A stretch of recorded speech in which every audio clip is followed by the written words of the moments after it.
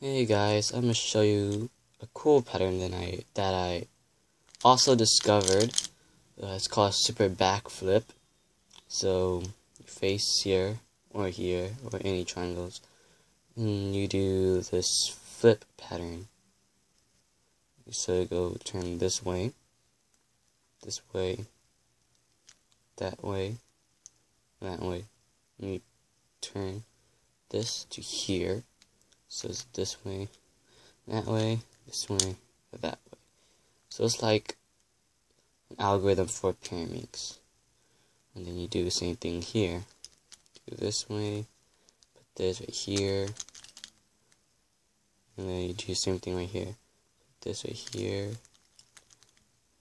and then put this right here.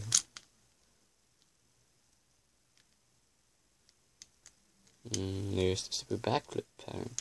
All pieces flip, this piece flip, and this piece flipped.